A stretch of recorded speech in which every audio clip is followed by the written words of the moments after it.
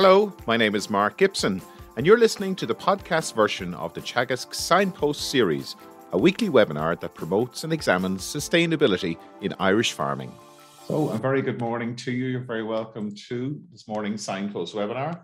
My name is Mark Gibson, I'm Programme Manager of the Teagasc ConnectEd programme, and we're joined by Pat Murphy, who is the head of the Teagasc Knowledge Transfer Programme on Environment. This series is brought to you by Teagasc in collaboration with Dairy Sustainability Ireland. And today we're going to be, the National Rural Network and Food Drink Ireland SkillNet. And today we're going to be discussing the freshwater pearl mussel. And the freshwater pearl mussel has been classified as one of 365 most endangered species on Earth by the International Union for Conservation of Nature. So in response to that, this status, a relatively new project has been established to recognise farmers financially and to recognise the environmental efforts that they've been making. So we're delighted to be joined by Dr.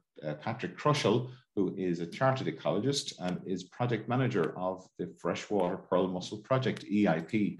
Patrick, good morning to you. Morning, Mark. Thanks for inviting me along. You're very welcome to the Signpost webinar. It's really good to have you and to share the really excellent work that you're doing.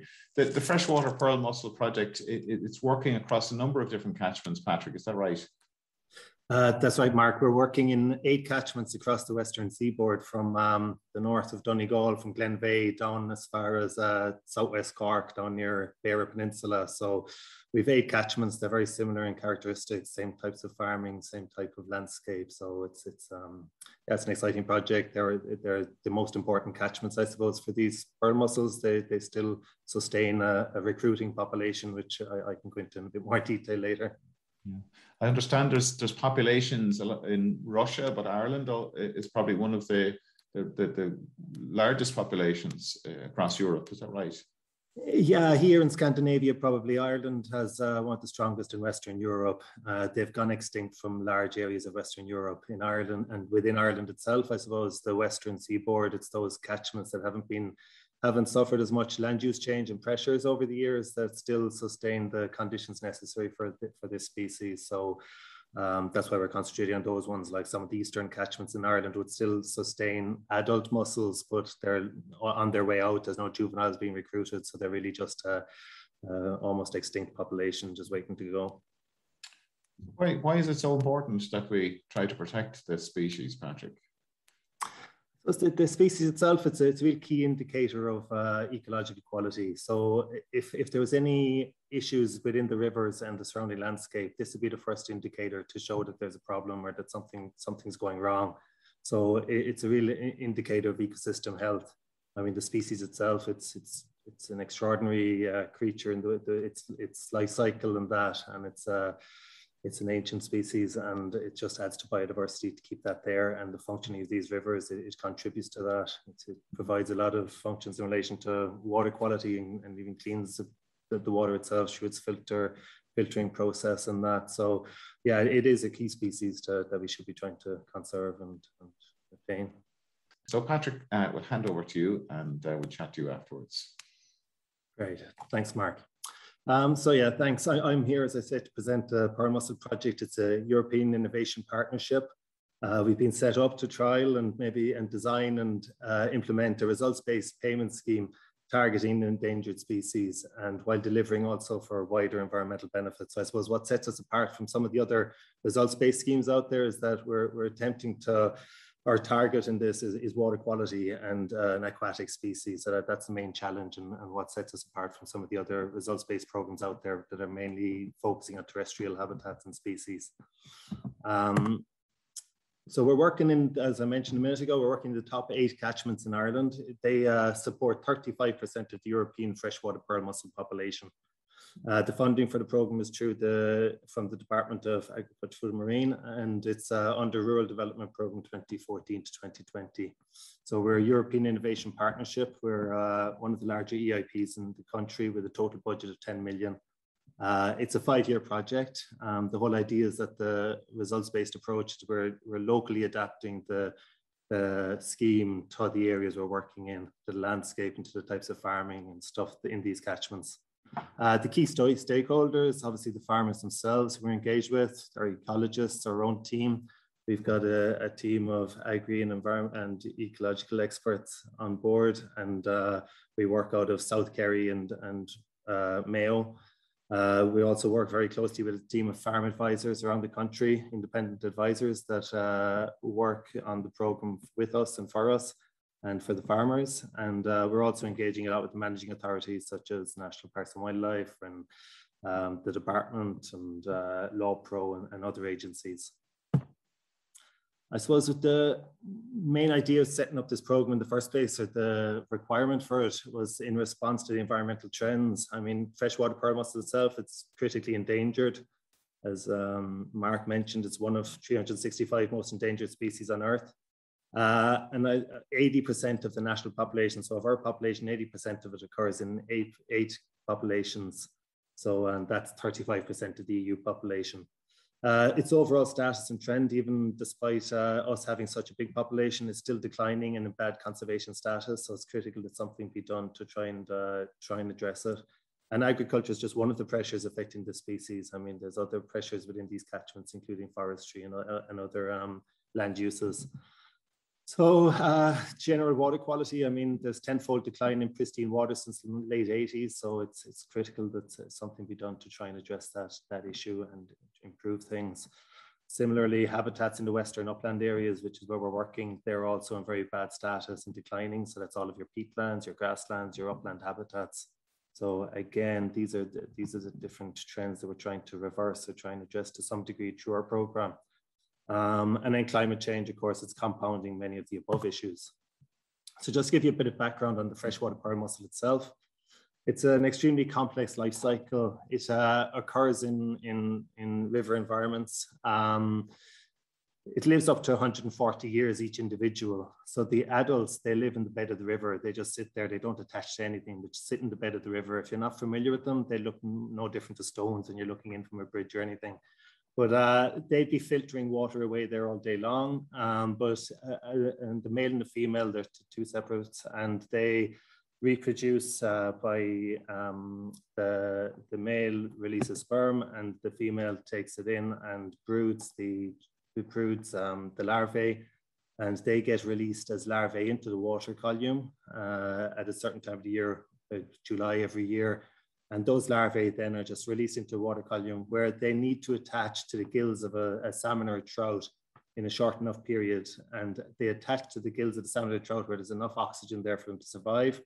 They're just like very miniature little mussels, and they're snapping like that. So they snap onto the gills of the salmon or trout, and they live there for about a year before they eventually drop off. And when they drop off, they need to land in extremely clean sediment and with enough oxygen again in the bed of the river for them to be able to survive.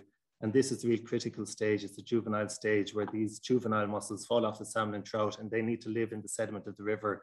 So they bury down a number of centimeters into the bed of the river, and they live there for approximately 5 years. And it's during this period that the mussel is under most threat of declines in water quality or sediment. So if there's poor water quality or there's sediment coming into the river, it tends to clog up the sediment here and could lead to the death of the mussels at this stage. So it's for that 5-year period, it's critical that the health of the river is in good condition for them to survive and grow into the adults, and again, just live out the next 100 years on the bed of the river as adult mussels. As I said, it's 8 catchments, 80% of the population. The main pressures, I suppose, arising from agriculture and that, or the main pressures in general, are flow, sediment, and nutrients. And flow is a really critical one here. It's in very drained catchments, you get very low flows in summer because the water is draining off so quickly. And then very high flows in winter can lead to sediment or erosion and that of the bed of the river and washing out the mussels. So the flow is a critical thing, and that exacerbates the effect of 2 other pressures, which are sediment and nutrients. Obviously, if the flow is heavy, you get higher sediment inputs into the river. If their flows are very low, again, you get nutrients are much more concentrated in the river during summertime. And also in low flow conditions, the river is much smaller in extent. It goes into a much smaller channel, and that can lead to pressures as well. So for the conservation of the species in Ireland, the priority really is to try and concentrate in these top 8 catchments where there's still juvenile recruitment. There's very few juveniles occurring in other catchments in Ireland, but in these catchments, it's known that they're still recruiting, maybe not to good enough degree to be able to sustain the populations, but they are there. So we feel the best efforts are to concentrate in these catchments and try and improve things to make viable populations continue. So these are the 8 catchments, as I say, Glaskeelan and Donegal, down to Bundoora and Mayo, Davros and Owen Riff and Connemara, and then down to the Kerry catchments where Cara, Carran and Blackwater in South Kerry, and then Onagopla and West Cork. So they're all very similar catchments. They're very peat-dominated soils, extensive agriculture generally, mixed livestock, sheep and cattle, and yeah, extremely heavy rainfall. I mean, you're getting rainfall levels up above 2,000 mils a year, 3,000 in some instances. So they're some of the wettest parts of the country where we're working.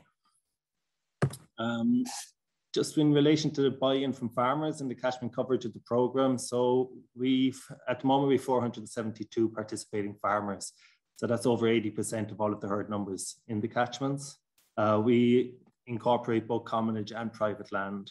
The total participating land is equivalent to 35,000 hectares. So that's the amount of land that's participating in the program. We started off in year 1 with about 340 farmers. We've built up to 472. So I suppose that the whole focus of this is that it's a results-based approach, that the payments that we're issuing each year are linked to the quality of the biodiversity. So the higher the nature value or the higher the biodiversity, the higher the payment level. So that's there obviously as an incentive and a reward to farmers who are producing good environmental outcomes, or an incentive to produce better outcomes into the future. It provides increased cost effectiveness. I mean, it makes loads of sense in all levels, but even from a taxpayer's point of view, at least you're paying for the results. So if you're not getting environmental outputs, well, you're not wasting your money on something that's not delivering. So I think it makes an awful lot of sense. This gives you an idea here, the graph on the right, just each plot or each field on a farm is scored out of 10 using scorecards. And then obviously the score goes up, the payment level goes up. It's just the concept.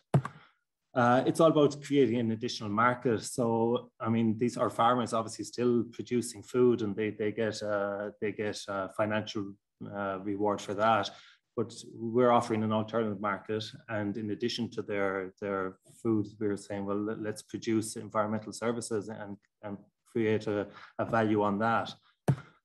So what we're paying for, I suppose, is biodiversity, water, and carbon, and that's what we're addressing. While our focus is on water quality, we're also feel we're delivering for these things, and that's based on the scorecards and the design of the program. That the results result indicators we've chosen reflect improvements in these environmental benefits. I suppose the challenge posed by the aquatic species, which is really the challenges we had when we were designing the program, is that you have to choose an appropriate result indicator. And obviously water quality is a very difficult thing to measure in the first instance, but also to relate back to land use in a local area.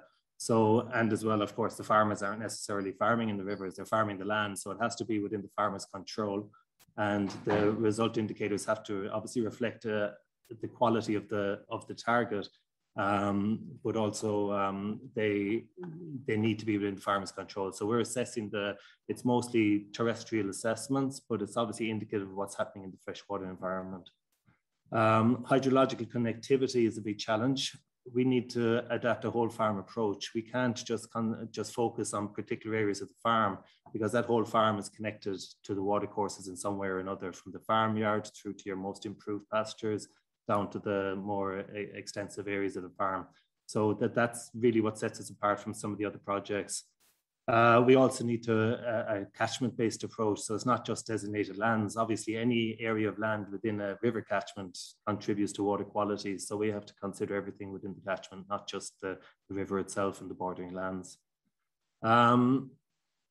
And I suppose the main thing is that we need to incentivize farmers to address problems and to improve low scoring lands and pressure points. So we're not just rewarding the best parts of the farm, we're actually looking at improve the worst parts of it, because that's giving rise to what the issue is in the river. So these are the result indicators we settled on. It's farm habitat quality. So we're looking at our grasslands, woodlands, and peatlands. We have a scorecard for each of the 3 of those. Each year, these are outgoing advisors working on our behalf, go out, or working on the farmer's behalf, go out and assess these habitats on the farm, score them from 0 to 10. The weighting on the scorecard is very much towards good hydrological status, a good water retention status, and condition of the wetter habitats. Floodplain quality, we also assess that each year. So it's related to the scores on the plots and also the length of floodplain on an individual farm. Then we also look at the drainage and water courses. Obviously, we don't ignore what's happening in the water courses. We need to see where there's pressures and threats on the water course, and we address those through a whole farm assessment. So we're looking at where there's access by animals or evidence of erosion due to that, or where there's vehicle access even, or whether there's an absence of a buffer zone in improved lands would imply a risk of water quality. So we assess the risk, and there's a correction factor on the farmer's payment based on that risk. If the risk is very low, they get their full payment. If there's a very high risk or evidence of damage, the payment is reduced. And we also look at the farmyard and nutrient management to address those things. Just give you an idea of the peatland quality. Obviously, the one on the left is low quality. It's getting a low score, 0 to 4 we don't pay on. And that there, obviously, there's a lot of sheet erosion happening there. So it's a clear indication that would be leading to low water quality, but obviously the habitat itself is in poor quality. So that would not be getting a payment on our program. The middle one there is moderate quality, score of maybe 4 to 6. There's a few little pinch points, but generally things are okay. We'd be issuing a payment, to be low enough payment though, but then we're up to the scores of 8, 9, and 10 on the right-hand side. And that's where it's the grazing level is appropriate for the type of habitat, and it's in good condition, and it's got all the positive indicators, and that'll be scoring an 8 out of 10 or a 10, and that's getting the highest payment. So that's getting the biggest reward. So that's the terrestrial habitats. We assess them all in relation to that. With regards to floodplain, it's just whether it's present or not, and if it is present, we issue a payment based on the quality of the habitat that floods. So if there's low quality habitat here and it's improved pasture and it's slightly slurry or whatever being spread on the land in these areas, that would be reflected in the score on those grasslands. And obviously we shouldn't, it's not a very good thing that those lands flood, so there wouldn't be a payment accruing. But where the habitat quality is good and indicates there's not too much nutrients or sediment getting out on the floodplain, well then they get a higher payment and they get rewarded for that type of management of the floodplain. And then this is the whole farm assessment. As I said, we're looking at the condition of water courses across the farm. If the water course is in really good condition, they get this. They get a whole farm assessment, anything from excellent down to poor. Excellent being where there's no pressure points, there's no indication of any damage, and there's no real risk of damage occurring. And in that instance, their habitat payment, which is calculated initially, is given a bonus of 0.2. So we multiply the payment for the farmer by 1.2. So instead of €1,000, they get €1,200. However, if the opposite is true, and like down here in this photograph here, where there's a lot of sediment and damage apparent, and there's a high risk of water quality issues, then there's an inadequate scorecard or an inadequate score achieved, a 0.6 or even a 0.3 perhaps. And in that instance, the payment to the farmer is reduced by up to 40% or even 70% in severe instances. So this means that, you know, we're not just paying on the terrestrial habitats. We have to relate to what's going on in the water course and what the risk is to water course. So that's how the correction works, that it's very much targeted towards the aquatic species, that if someone does have very high terrestrial habitats, well, we can't be issuing a very high payment if there's a risk to water quality. The assessing the results, the assessments are done each year by approved advisors. We've upwards of 60 agricultural advisors approved to work on the program. They go through annual training and they go out and visit all the farms each year. And they're really the key between ourselves and the farmer. And they're basically scoring the fields each year. They do the habitat quality assessment, as I mentioned, at the field plot level. They record it using an app in the field on their mobile phone. And it's a score of 0 to 10. So it determines the score. So it's all through an app that we developed in the program. And this is submitted to us via that and appears in our mapping system where we get access to it pretty much straight away. They do the floodplain assessment. As I mentioned, it's to have a presence or absence. They've already scored the fields within the floodplain. And then they do the whole farm assessment, which is another scorecard, which they look at the risk of nutrients or sediment entering the watercourse and record that on that assessment. So I suppose it's just to reiterate the importance of advisors and the workload that they have. Like, this is just a dashboard that shows what's been submitted this year by the advisors. And I mean, it's upwards of 2,500 scorecards or fields have been scored by them this year. So it's a huge amount of work. And without their involvement and their hard work, I don't think the program would ever have got as far as we've got. That's just an indication of the different data coming into us. And it's great having this technology to be able to see the data coming in live and see what's outstanding. And if there's advisors under pressure, we can immediately identify it and try and help them out to try and get the scores into us. Just to go through the overall payment scheme. So I've mentioned all this before, but there's a results-based payment, which is based on the habitat quality and the floodplain payment. And then that's multiplied by the outcome of the watercourse assessment. So if it's poor, you only get 0.3 of this. If it's excellent, you get 1.2 times that, and it gets your final results-based payment in the year.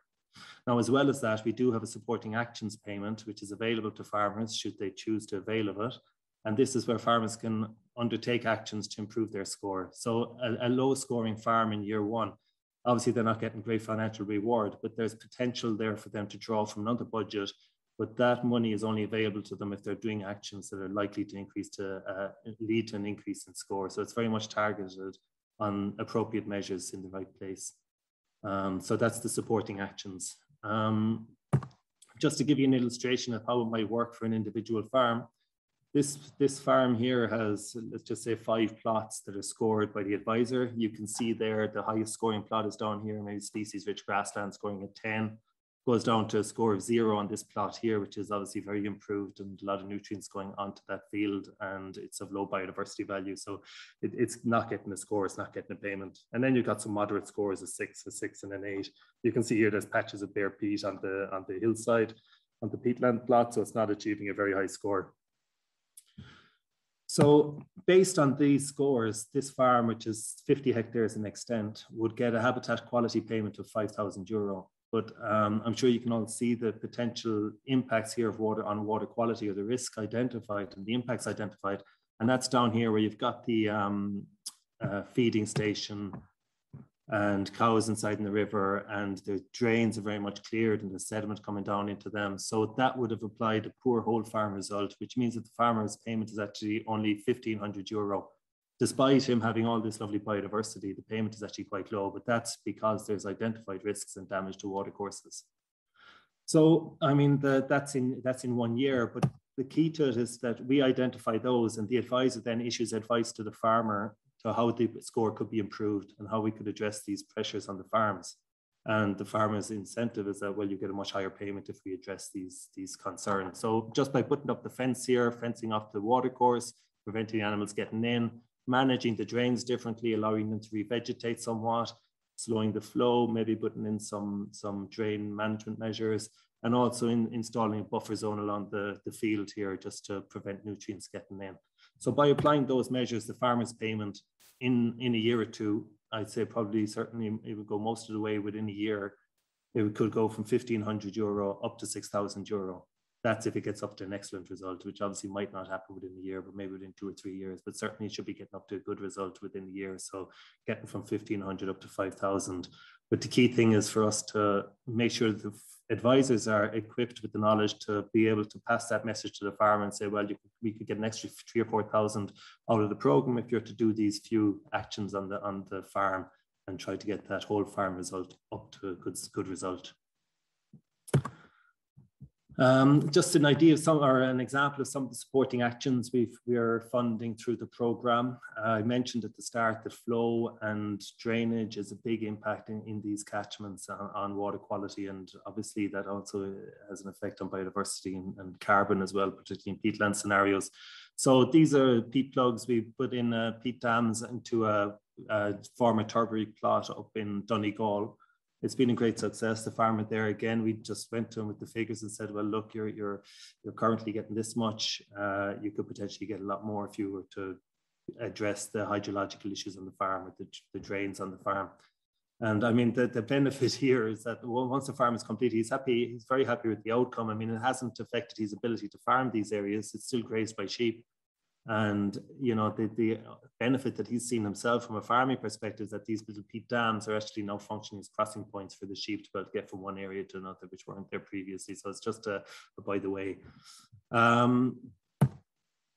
There's timber weirs. It's just another measure where we've looked at farmers in Mayo. This is Colm Gavin, who's our Farming for Nature ambassador this year, who's been put forward. So if you're looking to vote for anyone, I'd recommend Colm. But there's Colm putting in some timber weirs along a flush coming down off an area of upland. And the pressure here was just in times of high flow, you do get a buildup of sediment and high flow rates coming down into the river via this flush that's been cleared out and drained. So following putting this in, it slowed the flow. You guess this is it. Within a year, it's revegetated. The slow is much more reduced. The water seeping into the river, which is what really we want to do, rather than having flushes of water intensity into the river. So that's another example of these measures that we co-fund to help the farmer improve their score, and obviously from our point of view gets a better environmental outcome. Another one here is just a crossing point. Again, we give the farmer the freedom to do it the way they want to do, as long as it achieves the result that we're looking for. We're happy enough for them to take their initiative, and obviously we have to approve it and make sure that they have an understanding of what they can and can't do. But this is where they've put in flags across the crossing point here next to the main river, and it's turned the pressure like this into this within a year again. So it's just an example of some of the things we're co-funding. This is an in-ditch wetland. So this field here on the right-hand side is draining down slope and is being picked up by this drainage ditch which runs along the bottom of the field. We identified this as a potential pressure point because the nutrients coming off the field, coming into that and coming straight into the river, which runs along where the trees are there. So the idea of this is that you widen a small section of the drain, you put in a couple of dams. Now the dams aren't actually up to the level of the field, so it won't affect the quality of the grass in the field as such, but it just allows water to slow before it gets into the main river, and you get vegetation establishing here within a year or two, we'd hope. And that again filters the water, takes out some of the nutrients, and certainly settles out the sediment which stays inside in these little wetland chambers. Needs very little maintenance throughout. Maybe eventually we'd have to take out some of the silt in the bottom and they can spread it on the land or whatever, but they take very little maintenance year to year. We've yet to have to do anything on these ones. Stock management is something as simple as this. It's a fence. It's actually a commonage area, so it wasn't that simple to get the fence, but we did help the farmers by going through the whole approval process with the department and on the appropriate assessment side of things with the local authority. And following that, I mean, it's just a pressure point within a large area of commonage where the sheep were gathering the whole time, and we just felt it needed to recover, needed a year or two rest. It's a temporary fence we've put in there, but again, we can see the recovery happening very, very quickly once that change in stock management is implemented. Again, we'd have co-funded the fencing to go up here, and we would have got a couple of the shareholders involved who were interested in doing the work, did the work, and obviously all the other shareholders might be up to, I don't know if there are 30 or 40 shareholders in this commonage, but they'd all get the benefit of the score going up during the year. So that's kind of how we got everyone's involvement and agreement for the work to proceed. So that's it. I mentioned the advisors. I mean, it's very much delivered by the network of advisors. We're there to facilitate the advisors and the farmers working together. 61 advisors are trained. We support the advisors. We upskill them. We've annual training every year. We're on the end of the phone if they have any issues and need advice on stuff. So it's working quite well, that side of the program, and the advisors, as I say, are a key part to delivering the program. There's no way that we could have considered taking on so many farmers without having this network of advisors trained up and working on the program.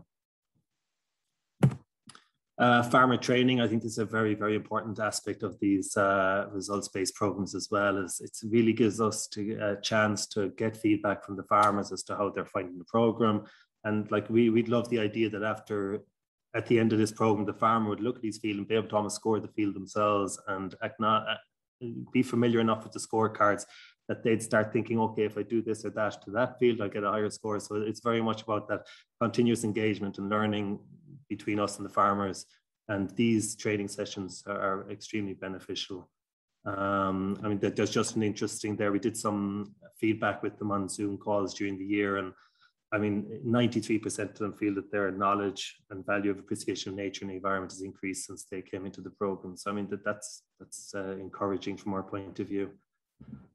And from day one, it was like, well, what's my score? What's it worth to me? What do I have to do? How can I increase it? All these questions keep coming up with these training sessions. So I think they're a great opportunity for us to be able to get our message with the farmers, and similarly get farmers to give us feedback on how it's working for them. Just an idea of some of the results from 2019 and 2020. 2021 scorecards have just come into our inbox, and we're working through those now over the next couple of months to try and get payments out to farmers for this year. But this is last year and the year before. You can see that the scores generally from 2019, there's a few more scoring the higher scores, there's more moderate scores, and there's a few less at lower scores. So obviously the farmers are changing something to get some of them up here. Not dramatic changes. We wouldn't expect dramatic changes within a year or so, but there is small changes there. And overall, there's more moving up into the higher categories than there would have been in the first year. Similarly, with the whole farm results, again, we're getting more of the good whole farm result here. Some of them moving up from the inadequate 0.6. So some of the farmers are benefiting there with their scores and their payments. Just, I suppose, something that we like to kind of get out there is the value of the data we have. Like we have the amount of information on the scorecards is amazing, and how that can be used for other purposes or for environmental purposes is very useful. Here we can just see the presence of rhododendron. There's just one question on the scorecard where you can show the distribution of rhododendron within a catchment based on the data that we're recording each year, or the advisors are recording each year. This is all the red points indicate where rhododendron is present in this catchment. The green points indicate its absence. So straight away, if there's any regional programs or anything been set up that we can say, well, look, the lower part of the catchment is very much where we need to focus on, or the very upper part up here, or that this sub catchment up here seems to be free of rhododendron. So there's a lot of that kind of data, and particularly in relation to land drainage, we'd have a lot of data in the scorecards that would imply what areas are severely drained and what areas aren't throughout the wider catchment. So I think there's a lot of value to be got from the data we're recording, and not just to give an indication of the scores and the payments to the farmers. So that's it. I suppose one of the big questions for ourselves at the moment is where to next. We feel that this approach can be universally applied. I mean, I think the whole farm approach is a huge learning from our project, and it could be adapted and used in the wider agri-environmental sector. Wild Atlantic Nature Project, it's a life IP project. Derek McLaughlin, formerly working with us, is rolling out that program. And he's recruiting farmers throughout the West. And by the end of 2022, there'll be 1,300 farmers participating in the Pearl Mussel Project, either through ourselves or through the Wild Atlantic Nature Life IP project, exact same setup they have. The new CAP, I think it presents an opportunity to expand and roll out this program and some of the other results-based programs. We're very much compatible with the Burren program and Hen Harrier EIP. We very much learned from them and kind of adapted what they've done before us. I think it's a demonstrable delivery of climate, biodiversity, water quality benefits. So while our target is freshwater pearl mussel, I do firmly believe we're also delivering for the climate and biodiversity as well. Current programs to end in 2023. I think it's important whatever expansion and rollout should be initiated in the next year or two, and that if we're being incorporated into the next CAP, well, then I think the work on that needs to start sooner rather than later. I think the Pearl Mussel Project provides a tool to align multiple policy objectives.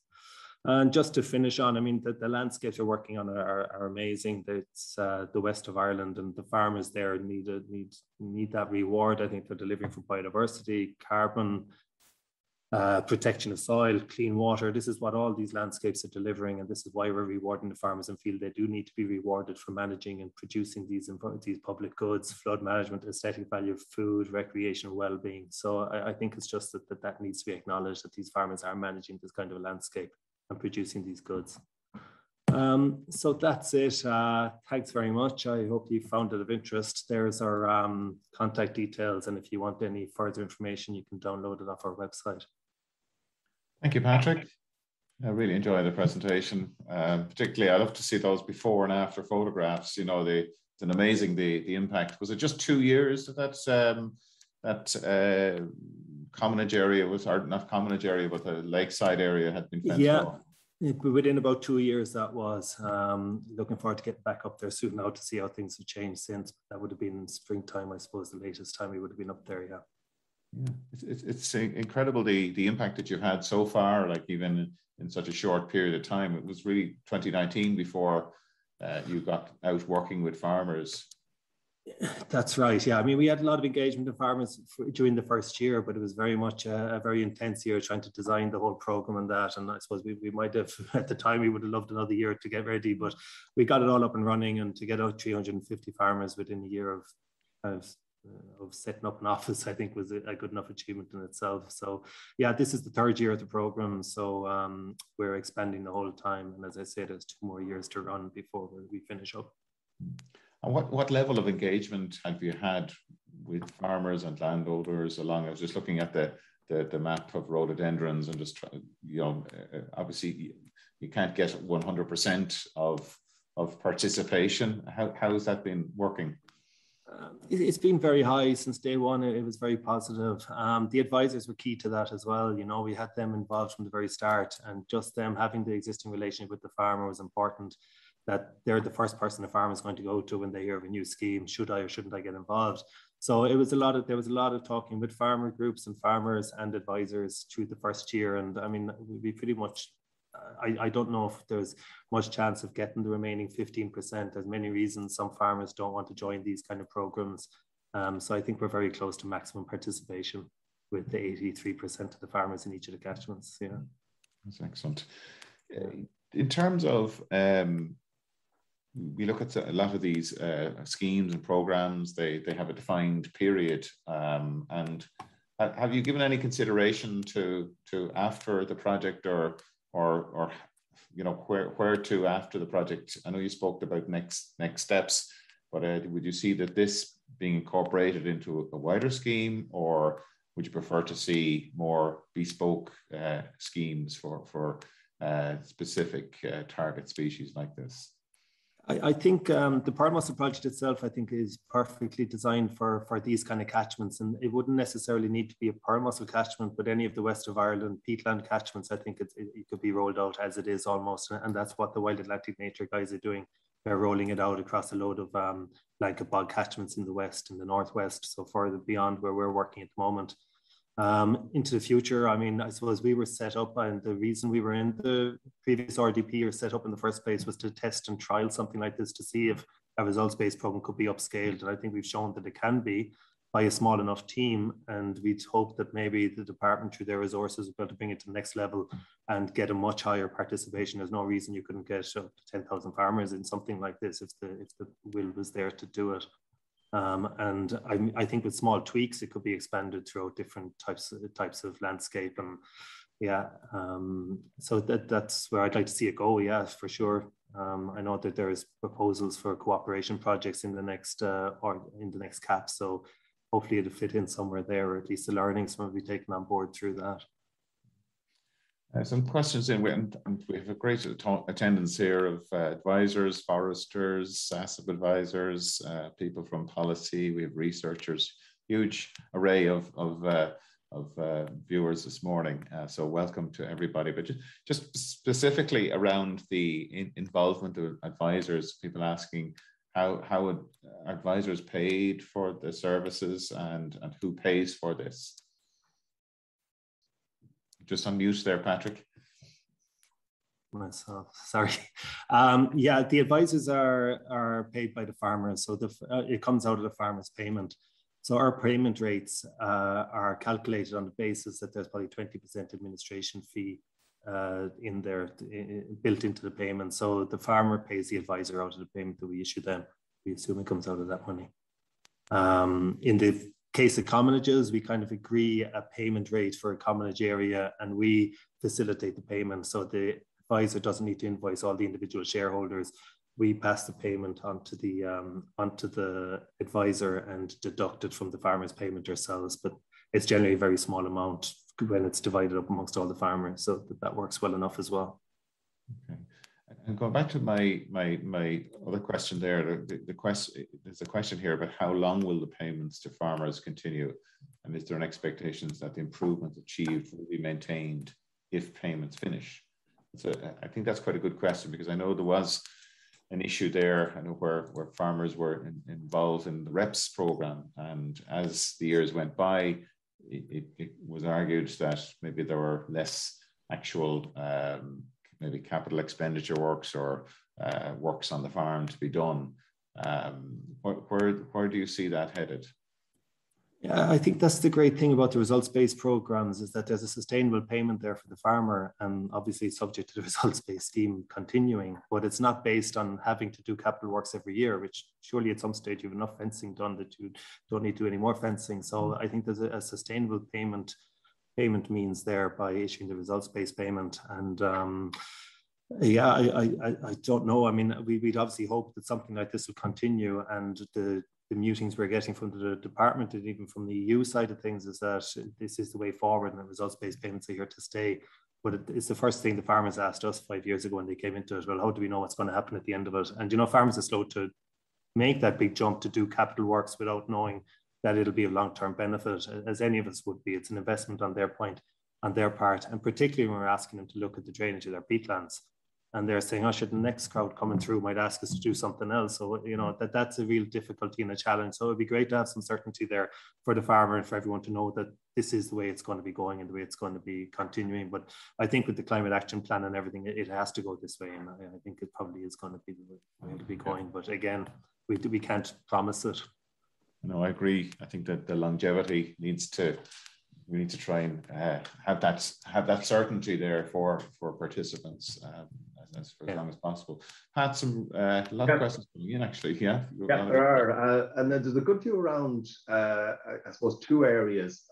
What are the criteria for success from the point of view of conservation and increase in the breeding population of the pearl mussel? And I suppose the related question coming in from a lot of people is, have you seen any early indications of improvement in the pearl mussel population, or in the conditions associated with success of the potential to breed? Yeah, great question. I suppose that the difficulty with something like pearl mussel, when you've got such a long-lived species, it might be a long time before we actually see the results of this, and there's bound to be a lag time before it kicks in. And then the other difficulty, of course, is there's other land use pressures within the catchments that need to be addressed at the same time. But the actual monitoring of pearl mussel populations is done by National Parks and Wildlife Service, and that's on a rolling basis every number of years. Now, I think they've had preliminary good results down in the Kerry catchments after the project that preceded us, Kerry Life. So those results are kind of coming in now, and it shows that things have improved somewhat. So early indications are good, but as I say, it's a long-term rolling thing, and it's related to what Mark says. You know, these things, when you're dealing with long-lived species, it might be 10 or 15 years before we see the benefits on the mussels. But even the improved results at the farm level, the knock-on from that is there's got to be an improvement further down the catchment and overall in the catchment on account of farming. A couple of questions again around. Okay, the pearl mussel is an indicator species of pristine water quality, but is there any, or can we transplant transfer to other locations if the baseline water quality improved? In other words, areas that may have had populations in the past, is there any prospect of doing that if we could get the water quality right to take them? Yeah, interesting question. I think there's a lot of relict populations in the country that still sustain the adults. So when the adult mussels are there, they can withstand much more pressure than the juveniles. So I suppose they're non-reproducing populations. So I suppose they'd be the next ones you'd kind of focus in on. And if the conditions in the river are right, well, they should naturally maybe come back, because they do have the potential to reproduce into old age. But it takes an awful lot for those rivers to recover to such a degree, because there's so much silt and sediment after coming down that it's locked into the substrate, and it's the substrate quality, not just the water quality, that you need improvements on. So it's a major amount of work to do that. I think translocating mussels from one river to a river where they're gone completely from is probably further down the line. I think the priority would be to try and maybe first of all safeguard the ones where we have recruiting populations like our ones, and then look at those where there's relic populations of adults and try to get the habitat conditions right for them to either sustainably or naturally reproduce again would probably be the next best approach. Okay, a question there. You mentioned the Kerry Life program, and I suppose you talked about a degree of continuation. What were the learnings there and the key learnings that have progressed from one program to another, and what are the, I suppose, the particularly new elements in the Pearl Mussel project? Yeah, I suppose our big the big learnings that we got from them, I suppose, was the knowledge of the catchments where we started working in, and they would have done a lot of research on the water quality and that side of things, and also the individual measures. So they were more kind of testing measures and the ability of measures to improve things. So they would have done a lot of alternative drinking locations, fencing, all that kind of stuff, and looking at the efficacy of that and the success of that and different ways of doing it. So we would have brought that in, and that they're the capital works that we co-fund now, those measures and different ways of managing water coming off farms. So that's very much the learnings we would have got from them. Now we would have taken what they did, and they did an element of results-based, but we just brought it to another level with the results-based side of things. And very much maybe we do have measures as actions that farmers can do, but that's secondary to the actual results-based payment, which is our main payment, whereas the Kerry Life was more focused on the actions and getting them right. But so I think it's been a good transfer. And of course, they did all the footwork of getting the farmers engaged and involved in the first day that when we came in, we were pushing an open door with a lot of the farmers in South Kerry because they had already worked with the guys in Kerry Life for 5 years. Right. A question there in relation to, I suppose that they're saying the purpose of the EIPs was to learn with a view to mainstreaming some measures into future agri-environmental and climate schemes. To what extent have you been engaged with the Department of Agriculture in relation to the formulation of the CAP strategic plan? I suppose that there's been good engagement over the last year or so. We've had a lot of meetings with them. I suppose I'm part of this Farming for Nature technical group that we've put forward a submission on how we could see these results-based programs being incorporated into the next CAP. So it's been mixed, I suppose, at times. It's been frustrating that we were kind of wondering if their learnings are ever actually going to be incorporated. But in fairness, we had very intense meetings with them most of this year, but I think the pressure is on to really move to the next level and try and nail it down as to what shape it's going to take. But certainly in the last year, we've had a lot of engagement, and in fairness to the department, they have been taking our learnings on board from what we can see. And there's a question in relation to the nature of or a couple of questions about the nature of the payment. That at the moment, it's a top, if I'm right, it's a top-up payment over and above any involvement in agri-environmental schemes. So there's a question there, is there any issues with double payments, and going forward, is this the model of where high intensity results-based schemes need to be top up, or should they be fully incorporated? I think they should, the bar is set so high in these areas of high nature value farmland that I think that it's right that the farmers should expect to get a certain level, but then have the ability to earn more if they so wish, and the ability to achieve more, because we're asking them to deliver more in these areas. So I do think it's important that the results base be on top of what the baseline payments are. At the moment, there's no real risk of double payment, and that we would have assessed the potential for that to arise through TAMS and stuff. So a lot of our actions that we're funding, we have to make sure that they're not double funded already through TAMS, and that those kind of checks are done. But also GLAS was considered as a potential for double payment, and we came to the conclusion that probably there might be a 40% overlap between our grassland scorecard and GLAS. So the payments on LIP parcels, for example, that are for low input permanent pasture, those parcels can only receive 60% of our payment because they're already paid under GLAS for that, a similar measure. So that's how that's addressed. Yeah, there is an interaction between the schemes. It's useful. We had a question here. Why is it called Pearl Mussel? Very simple question. And I know it might sound obvious, but I know that there is another threat to pearl mussels as well, in terms of poaching. Am I right in that, Patrick? Yes. So the reason they're called freshwater pearl mussels is that they do 1 in 1,000 maybe might have a small pearl in them. they're not exactly a perfectly round pearl, but some clump of a kind of a pearl, and they do form. So they would have been harvested in the past for that purpose. But I mean, it's illegal to take them or injure them or take them from a river at this stage.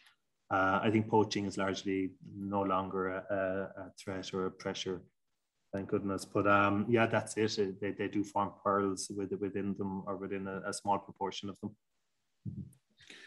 And to what degree has there been engagement outside of the, let's say, the direct farming community, Patrick, you know, with the wider community around this project? Because I know you did say that it is more than just farming that's adding to the pressures on these creatures. Yeah, I suppose our key thing is with the farmers and engaging with them and through our training courses and stuff like that. But we also do school events and that kind of thing. So we do go out to the local schools and we give presentations to them every now and again and do colouring competitions and that kind of thing. So I think that's a big thing that we do locally in each of the catchments. Beyond that, I suppose these are real farming communities. So when you're with the farmers, you're pretty much embedded in the community at that stage. We do have aspirations to run they have a Pearl Mussel Cup down in Kerry between the catchments, where they have an under 10 football competition every year. So unfortunately with COVID, we've had to give that up. We'd hope to maybe reinstate that next year. It's one of the first things the farmers asked us before they'd sign up: will you continue with the Pearl Mussel Cup?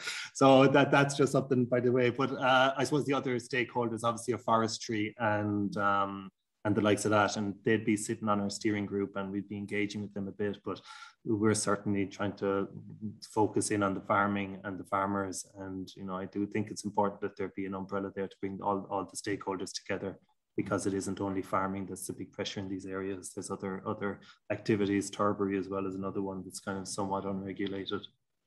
What sort of measures, because there are measures, I know that within forestry regulations that they have to adhere to try and reduce sedimentation and so forth. Is that having an effect?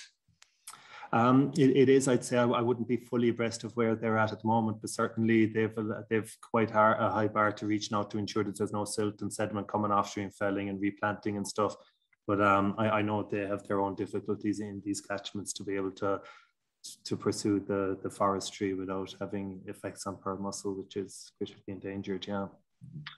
Question there in relation to the when you're looking at a farm assessment, are you paying more attention to the closer you get to the river, or is it basically looking at the farm in its totality and treating it all in a similar way?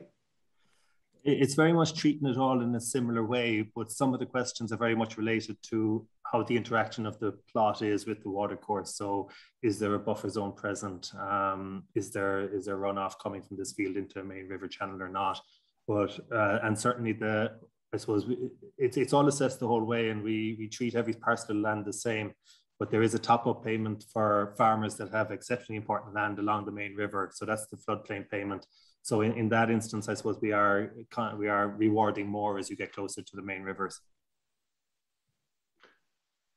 The question there is I suppose a catchment payment for all farmers in an area possible if this is to be scaled up, or to what you're looking at, I suppose, moving to a broader level of susceptible or high nature value habitats?